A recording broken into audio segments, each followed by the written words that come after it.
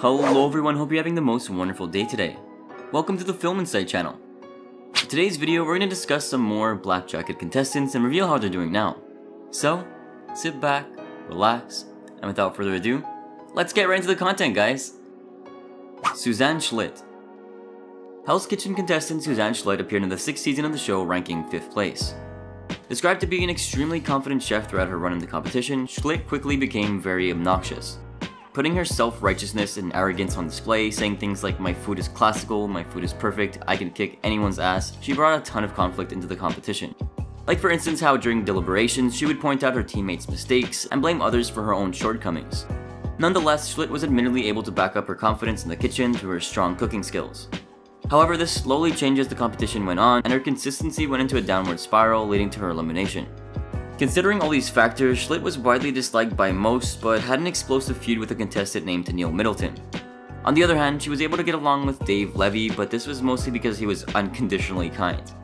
Before departing from the competition, she did receive a comment from Ramsay, but a cold one at that. He expressed that Suzanne had a red jacket, she had a blue jacket, she had a black jacket. Now, she has no jacket. Although she did return for the final dinner service, making no mistakes and leading Dave to victory. Following her time in the competition, Schlitt hasn't done too much but seems to be successful. For a while, she became a sous chef at a luxurious hotel called Vidara in Las Vegas, which has fantastic reviews. Though she moved on to working as the culinary team support leader at the Milwaukee Art Museum and is still there to this day. Since she hasn't posted on social media in years, we hope that she's at least improved on her arrogance. Jason Ellis. Ranking in 5th place, contestant Jason Ellis fought his way to the Black Jackets phase with his rather solid cooking skills. Ellis was very kind-hearted and easy to get along with, which made him a great addition to his team. Coming into Hell's Kitchen with a strong sense of confidence, he seemed to think that no one would be competition to him. Though this quickly fizzled out when he realized how talented the cooks around him were, and he started to feel like he was losing his mind. Admittedly, Ellis's first few weeks in the competition were average at best, but he evolved as time went on.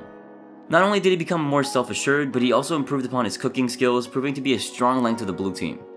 Due to his rise to the top, Ellis was widely considered as the underdog of his season, with many people rooting for him. Although he could be pretty moody at times, having a hot temper, losing his cool, and often resorting to yelling. Thankfully, these outbursts faded away as time went on, and Ellis became a frontrunner of the competition. However, since he was supposedly lacking when it came to being a leader, he was eliminated on the 12th week. Apparently, Ellis believed that he had the tools to be a leader, but wasn't given sufficient time to prove so. Regardless, he did receive a comment from Gordon Ramsay, who had mixed opinions on his skill set.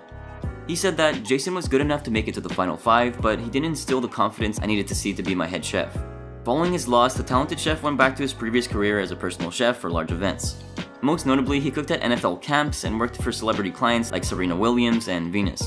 Now he owns a catering company called the Chef's Lobster and Chocolate Affairs, as well as a food truck called Smoke 631 Barbecue.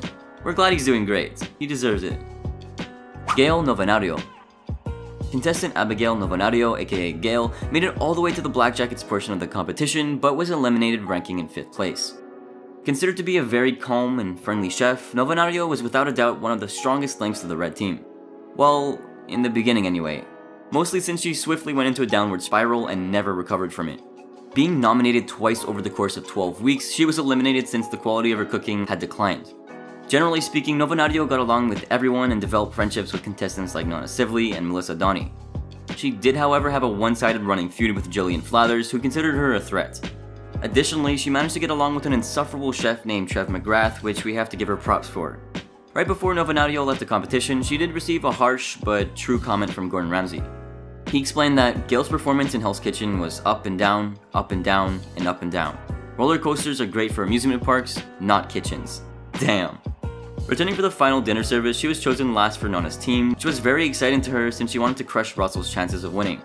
Not making any mistakes while on the garnish station, Novenario helped Nonna become the 8th winner of Hell's Kitchen. Following her time in the competition, she went on to work at the Royal Society in Washington, D.C. After a while, she was the chef de cuisine at the Constellation Culinary Group, but currently works as a flight attendant. You can find out about how she's doing through her Instagram account, but she hasn't posted since September. We hope she's doing fine through these hard times. Jennifer Normant. Appearing in the 9th and 17th season of Hell's Kitchen, Jennifer Normant is a force to be reckoned with. Known as the most combative yet level-headed chef in the show's history, Normant has grown to become a very memorable contestant. During her debut in the 9th season, she was seen as a tough fighter and gradually gained confidence as the competition pushed on. Even though her run was pretty rocky at first, she became one of the strongest and most consistent chefs in the competition. Additionally, she avoided backstabbing others or getting into petty drama, but was targeted by Ellis, Paul, and Will. For this very reason, Normant didn't take her elimination very graciously since she didn't feel like it was deserved. Admittedly though, her consistency went into the garbage during the Black Jackets phase, so that was the main reason. She ranked in 5th place. Gordon Ramsay did point out though that Normant was finally starting to develop her voice, essentially acknowledging that she had potential. This time around, she got close to Tommy, Elizabeth, and Jamie, but had a bitter rivalry with Elise and clashes with Carrie. Returning for the All-Star season, she had the same personality but wasn't the strongest in her team. While she performed pretty poorly during the challenges, she shined during the dinner services, doing close to perfect.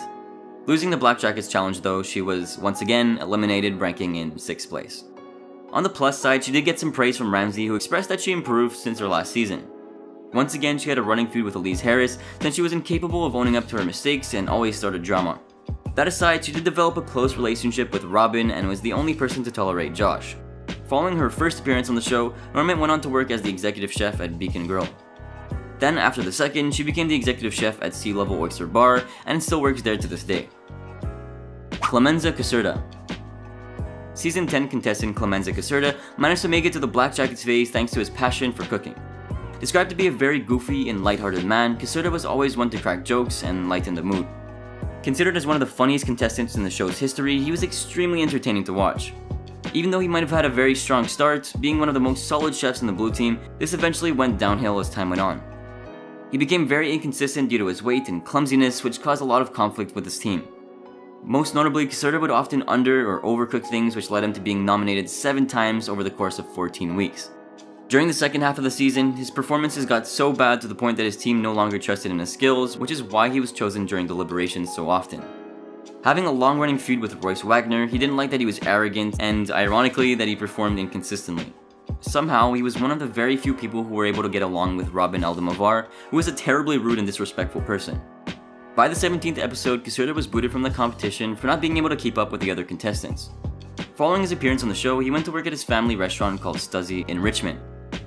Additionally, he works as the co-host on a radio show called Chewing the Fat with Rob Brewmeister and competed in the 8th season of Cutthroat Kitchen. He also appeared in Ramsay's show called 24 Hours to Hell and Back in the 2nd episode of season 3. Sadly, even though this hilarious man was invited to compete in the All-Star season, he decided to decline because his health wasn't doing that great. Well, that will sadly be all for today's video here on the channel, guys. I really do hope you enjoyed, and if you did, be sure to drop a massive like down below and let us know in the comment section what kind of videos you want to see in the future. Subscribe for more content like this. Turn on those sweet bell notifications for instant access to our content when it comes out. I really hope you have a good day, guys. See you next time.